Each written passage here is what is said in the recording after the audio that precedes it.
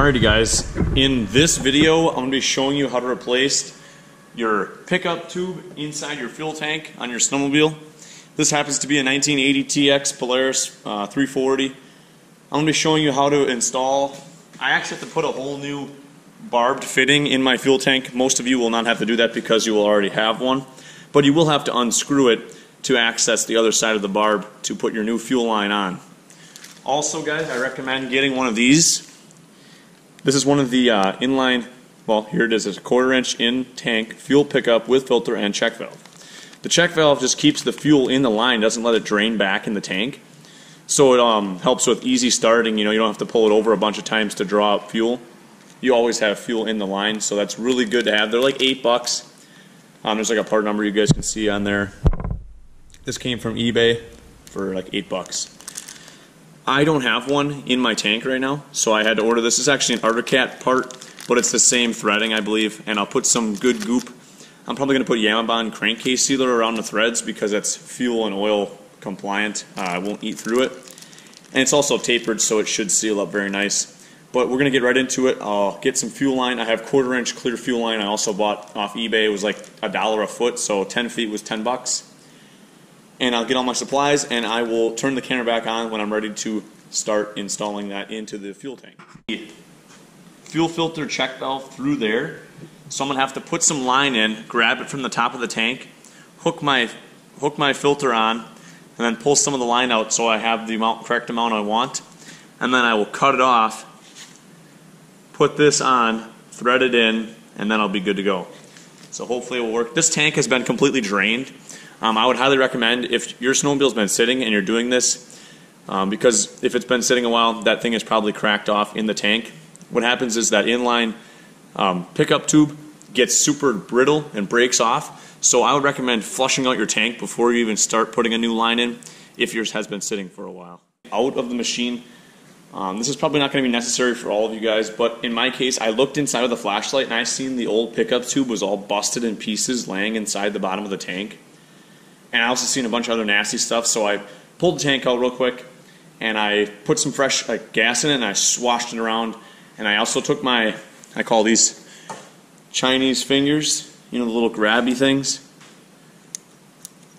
And I pulled the old big pieces of the fuel line out, and then I shook it around and drained all the other nasty stuff out. And then I put I have my new chunk of fuel line ran through right now.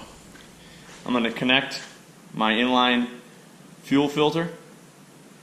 And I'm probably going to put a zip tie just real quick over that connection, just to make sure it doesn't come on. Put a zip tie on there. Or tie wrap, whatever you want to call them. I call them zip ties. Make sure getting that shot. Get you guys in a little bit closer. There you go. Basically, I'll just put a zip tie over the end of it. Make sure it's securely on there.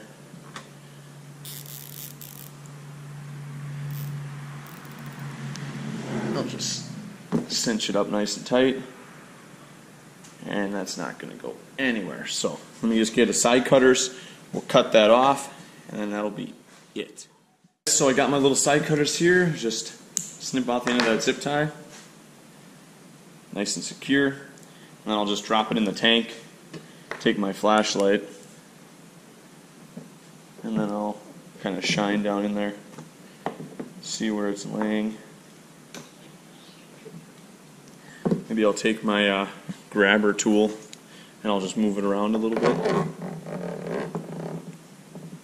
Just kind of shine in there.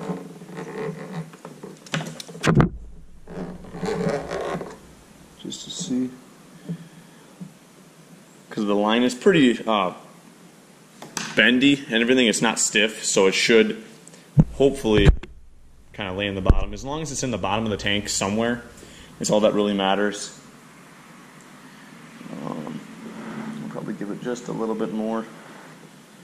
And then you can see on the outlet edge, I'll leave just a little bit extra here, and then I'll connect my adapter with the barb fittings, thread it into there with some sealer, and then I'll attach obviously the other piece of fuel line.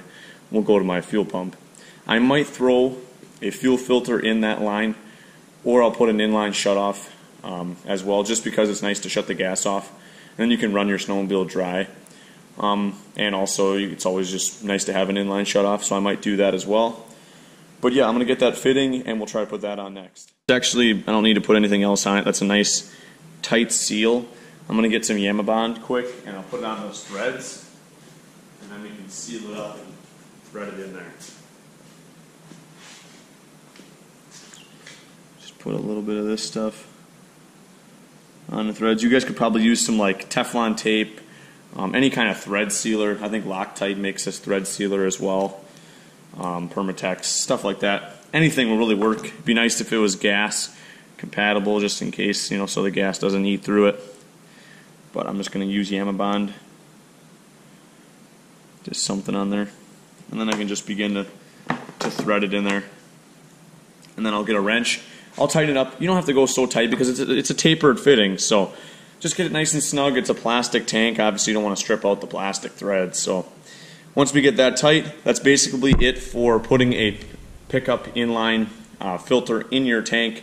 The rest of it you can just connect back to your fuel pump assembly and carburetor.